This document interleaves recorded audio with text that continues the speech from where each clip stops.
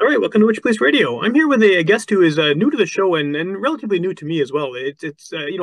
I try to follow as many local artists as I can on social media, regardless of genre. Whenever I see a new one, I start following, and I have so many on that I've followed and haven't followed up on actually listening to. So when the guest on this episode reached out to me, I'd heard the name, I was following the social media, but I hadn't really done kind of a deep dive into the actual music. And I'm glad that you reconnected because I mean what you're doing is really cool. It's different. It's pretty unique. And so I think the best way to start this off is if you want to just introduce yourself, give a bit of background about what it is that you do, and we'll take it from there. Sure, yeah. My name is Chris Sams. I make music under the name C Sams. The C stands for Chris. Um, and I make synth pop music. Um, and yeah, if you've followed me on Instagram before, you might see I also sometimes dabble in ambient and that kind of thing, anything synthesizer related, basically. But yeah, definitely along the lines of synth pop, Depeche Mode, New Order, that kind of stuff. Okay. Yeah. Well, and the reason we're here today is to talk about this new record you have coming out. But I want to just go back a little bit first. How long have you been doing this? Like, when did you start sort of experimenting with synthesizers? I guess I started experimenting with synthesizers in the early 2000s. I was in a band called Tiger Beat. That was the Oh first yeah. time I ever uh, bought or tried a synthesizer. Yeah, I think Mitch, who's in Tiger Beat as well. That's when it started, and then I would just buy synthesizers with really cool presets, and then I realized eventually you could make your own sounds, and Yeah. it wasn't really about the presets for the most part. So yeah, it was probably around 2008 that I started messing with synthesizers, and it's become my main instrument. Before that, I was playing bass guitar, maybe a little bit of drums here and there, but yeah, synthesizers really kind of took over everything I did. They seem to do that actually. I've had a lot of people on who do music with synth, and it definitely seems like one of those things that it becomes starts as a hobby and then becomes sort of an obsession, and people start getting more and more gear and figuring out how to do more and more things. Are you one of those guys who just like you have sort of grown your collection of equipment and tools to make this music? Yeah, there have been a few things that have made their ways in and out of my setup. It's I feel like I've gotten to a good point now where I've sort of plateaued. I mean, I kind of always say that though, and end up buying some new thing and selling some old thing. And but yeah, no, right now I have probably about five or so synths in my setup, and as far as drum machines go, I kind of rely on a sampler to kind of take, classic 808, Yeah. 909, Lindrum samples, and kind of it's a Volca sample, and it has its own character that it brings to the samples that I really like. And yeah, so it's kind of where the setup's at now. But yeah, there have been many come through. Yeah, yeah, that seems to happen. I think everyone I've met who is into it, that seems to be a common trait. But what you just said about sort of the character of the equipment, of the samplers, of the sounds, that's something I'm always interested in with more electronic music. Is just the idea of having character and feeling and emotion sort of associated with very sounds that you would assume on the surface are sterile and digital or analog, depending what you're using. But you know what I mean? It's like this kind of machine sounds versus kind of organically played sounds. And I think there is definitely a way to generate as much emotion and feeling out of a synth as you could out of a guitar or a saxophone or whatever. But how do you feel about that? Like, how do you sort of get feeling out of what you're playing? Because I think in listening to your stuff, that is definitely part of it. Like there's definitely sort of an emotional sort of path a lot of the songs take. Yeah, I think, well, for me, this whole synth pop genre, synthesizers in general, uh, it's such a nostalgic thing for me. It's the sounds that I grew up with, Yeah, whether it was a band on the radio or the soundtrack to some, interstitial commercial, whatever, coming up next, yeah, movie special kind of sound. There was sort of that nostalgia and a sort of warmth to it because even if it was a digital synthesizer, it usually made its way through some analog or some other medium before it made its way to my ears. So Sure. I think that's kind of the trick is to make sure even if you're using a digital synth emulation just like in your computer, um, having it go through um, some medium or some kind of morphing mechanism to give it that little bit of life and little bit of um, variance to break up that sort of cold signal. I think that's kind of the key and something I try to make sure I put in my music as well. Do you think that's a conscious thing that listeners pick up on? I mean, obviously for you, doing it is a conscious thing, but do you think people can hear that? I mean, is there like an audible sort of I don't know if there's an answer to this, maybe not, but like you know what I mean? Is there something that sort of is a tell maybe that kind of sound has gone through sort of those extra steps to analogify itself, I guess? Yeah, well, yeah, I think you can really it's like cooking. You can really over season something. Sure, So maybe you have like a tape emulation or something that you're feeding things through, and it's really tempting to crank it up so you really feel it and really hear it. But I think we can hear and feel that warmth on a much more subtle subconscious level. Um, there's sort of like a you don't you're not it's not like you hear the digital sound and you think, oh, this is too digital. There's almost like an ear fatigue to the to right, the digital. I find that super digital sound, where it's like too perfect, or maybe that sound wave is repeating too perfectly too many times. So basically, what that warm analog feel does is it kind of varies it a bit, so it does feel a little more natural and like a sound that you can listen to for longer periods of time. sure. But having listened to a lot of A/B tests, like the new digital version of like a Juno, like some old analog synthesizer, it is almost impossible these days to hear the difference between the digital and the analog. Right, right. Well, and then I mean, there's an extra level to that, I guess, because you're releasing this stuff on vinyl too, right? Like, and cassette. Your upcoming album and your previous one was an LP as well, right? So, I mean, Yeah, does that contribute to it at all? I mean, I love tapes personally, but I mean, I know tapes are kind of have a reputation for being a lot more lo-fi and not necessarily having the same sound quality as a high res digital file or something. Does that kind of add to the sort of feel of it as dropping it down to sort of cassette level? absolutely. Yeah, and there's all sorts of warbles and a lot of. I mean, I think warmth can be as simple as a low pass filter, or basically cutting the high frequencies of anything. Right. Suddenly, it sounds warm and nostalgic, and tapes definitely do that. And I almost didn't do tapes for this release, but I definitely did. Like I did a run of 10 demo tapes to send out to some record labels, Okay. and yeah, I was over at a friend's place and he wanted to put my album on for me while we were eating in Pomelo. Shout out to Sid. And yeah, I loved the way it sounded. It's my favorite way. It's my favorite way to listen to the album for sure. It Cool. sounds the Cool. best on tape.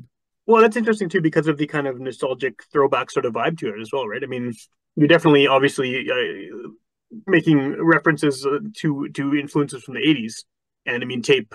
That was sort of the format, right?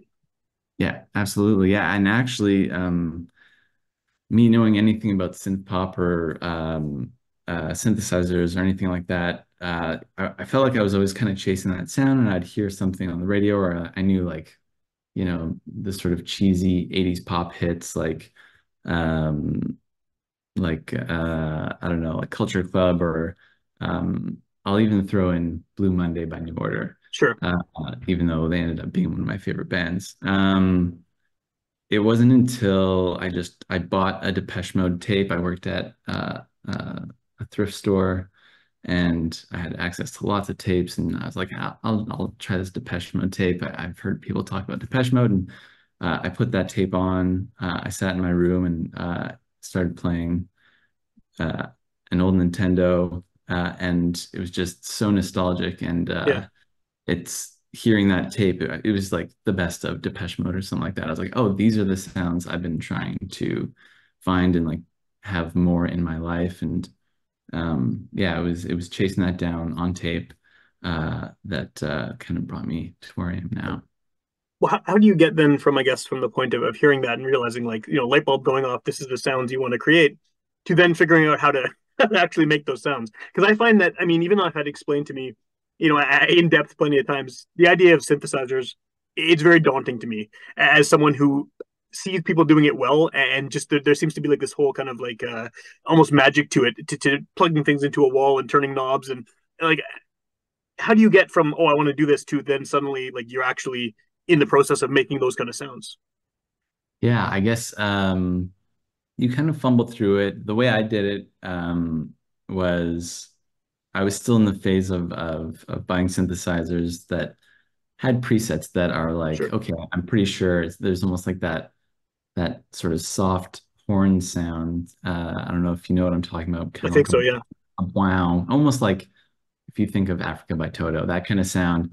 It was the Microkorg XL Plus or something that had various dubstep settings that I didn't really need at the time, but it had that really great nostalgic like wow kind of sound, classic synthesizer sound to me at that time, and I just started there, and then you just start playing with the knobs, you get a little more brave, and you're like, okay, what does this do? Yeah. I'll turn the synth off and turn it back on and nothing will be broken. And so, I'm just going to turn this and, oh, what was that? That was resonance. What does that mean? What does that do? And then the more you look into other synthesizers, what's the best starter synthesizer? I can't say enough good things about the Roland SH-101, or they reissued it as the O1A, and just the layout of that synthesizer was so intuitive in learning what what the workflow is to create a sound on a Okay. synthesizer. Okay. Yeah. And so this new record you have coming out, it's coming out, I guess, next month from when we're recording this. But this is your first release in a while, right? I mean, I know you've had the singles kind of leading up to this, but this is your first full length in how many years now? 5.5, I think. Yeah, I think the first album was October 2018. Okay. Yeah, and I wanted to release this one October-ish of 2023, but I didn't quite get the records in time, and so I thought let's wait until the spring. Kind of fits the theme of the record anyway. Did the I mean, how long ago did you have this sort of finished? I mean, did the pandemic play into this at all, or with the timing of the Um, release, or is that 5 year period? Is that just kind of your process of making new material? Yeah, it kind of was the process of making new material. I only ever, when I made that first album and put it out on vinyl, that was kind of like, oh, okay, I did that thing. I don't have to do it anymore. I Or you don't have check to it do off the it ever list, yeah. again. Yeah. So I'll just continue to jam and post random things to Instagram. But I did this monthly challenge, I think 3 different times. It's called January. It's for any kind of songwriter, but there are a lot of synthesists that participate, and you basically write a song for every day for the month of January. Cool. I've kind of accumulated all these started songs, and I started to, I was just listening to these 1 minute clips of them, and I thought, oh, that song could be longer, Right. and then I just started to like pile them together. I was like, okay, I could probably make another album. And yeah, I guess um, I did start recording this album in the pandemic, but I did finish it. It was finished November 2023. Okay. So it's not it's fairly recent when you had it actually like ready to go. Yeah, yeah, yeah. Cool. And it's so hard to sit on a project once it's finished because you've been working so hard and all you want is to put out in the world. So even just waiting these 4 or so months, it's been tough. So I'm Yeah, I excited. bet. Yeah. What's the response been to the singles so far? Because I know you have two of them at the time we're recording this that are out. Yeah, the response has been great. I've been kind of promoting the music more than I have in the past. I'm generally kind of like I'm my worst salesman and don't like talking about what I'm doing.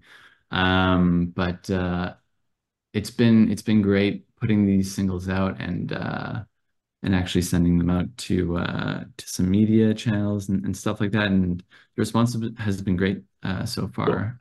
And we just played a show um, not that long ago, a few weeks ago at this point. And it was mostly the new songs, and the response was great. People were dancing Cool. and seemed to be enjoying themselves. So that was great to see for the first time some Yeah. reaction to some of the new stuff. I guess that validates the time that you've spent working on this too, right? Is seeing the in-person immediate reaction to it. Yeah, absolutely. And it actually is this album I worked harder on probably more than any other music project, partly just in songwriting itself, but also this was definitely a pandemic thing, but I wanted to learn how to mix. Okay. Uh, Okay. because on the last project I thought um, I really wanted to get in there. I felt like there was still some creative decisions to be made. That's kind of like a hot topic, I guess. Mixing is maybe supposed to be technical, but I think there's a lot of opportunity to put in a lot of that sort of that feeling or a certain flavor to the sound overall. So yeah, that was a big part of the labor of love for this one as well. Well, I can see that being part of the creative process too. If it's your project, right? You're making the music, you're writing the songs. It makes sense that that would be an element of it. Yeah, and it felt good to do. It was a lot of work. It was a big learning curve, but there was a lot of demystifying to do. But yeah, once I realized it's essentially all volume, even when you get into the frequencies and all that kind of thing, it's just how high certain things are in the Yeah. mix. Yeah. That's cool. So you mentioned a few minutes ago the you played this stuff live. How does this work live? Because I mean, in listening to it and with synths, it often seems like it's something that can be done with someone pressing a few buttons and then sort of sitting back. I realize that the creation of it is not that, but there's definitely sort of this idea that it's just electronic. You don't have to do anything. What does it look? What does it look like? And how similar, I guess, is the sound of the live show to what's on the record? Yeah, that's a really good question. That's the answer depending on what year the answer would have changed. I've done this project as a solo act with mostly backing track and um, the vocals are live, obviously, but maybe I would pick one synthesizer or two synthesizers and remove those parts from the recording and Okay, have that be the case. That's not super dissimilar to how it is now. My partner Danielle is up on stage with me now. She's also featured on the record on vocals on a cool. couple songs. So it just kind of made sense for her to join me on stage. We played a few shows last summer as a duo, but now my friend Steven, who's sort of my my synthesist enthusiast friend, we kind of figured out synthesizers together. He's joined us on stage now too. So it is now a three-piece. Drums are in the backing track still. Um, but yeah, I haven't quite made the leap to bringing everything on stage and having the sequencer there and having it all fully live. That would maybe be the dream final scenario of the Yeah, live experience. But yeah, with the backing track and having the drums and some of the arpeggiated parts or the sequence parts, along with the live main parts going on, I think it sounds pretty close to the record. But there is a bit more of a human element to it, I would say. So it makes it easier to play live, but also I think adds a nice spin on it. yeah. Are you sort of aiming to play it as similar as possible to the record, or is there room sort of to change it and maybe show by show even just based on having that human element involved? Yeah, I mean the goal now, right now, is to play it as closely to the record as possible. But even as I say that, I'm realizing some of the songs from the previous albums have changed. Danielle is singing backups on some of the songs where there weren't human backups before. There was maybe vocoder backups, but Right. so yeah, some things are changing here and there. Some of the intros are a little bit different, but I would say the goal, I guess, is to try and do the album as much justice as possible. Cool. Cool. And so this, the good thing about this being a podcast is someone could hear it the day it comes out, in which case your album is imminent, the release is imminent, or they could hear it, a year from now or whatever. What's the best way to find your music online? I mean, I know you have the two releases now. But yeah, where would you send someone? Do you have a preference where someone would first of all listen, and then secondly, just to buy a physical product because you have the vinyl and the cassette? Yeah, I would say for buying the physical product, definitely Bandcamp. It's csams.bandcamp.com. It's also a great place to listen to the album. That's where I Uh, listen to. Yeah. Well, that's yeah, where I listen to the singles at least. Yeah. Yeah. yeah. And yeah, I would say I like to mention sort of like the free, completely accessible ones. I'll be posting it to SoundCloud. Uh, Through the distribution thing that I use, it all goes to YouTube track by track as well at some Okay. point.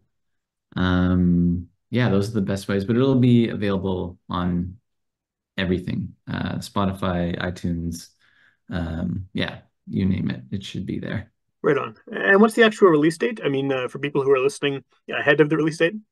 Yeah, yeah. So the album comes out on Friday, May 3rd. And the album release show is the following day, May 4th, on a Saturday at the Handsome Daughter. Right on. Who else is playing at that show?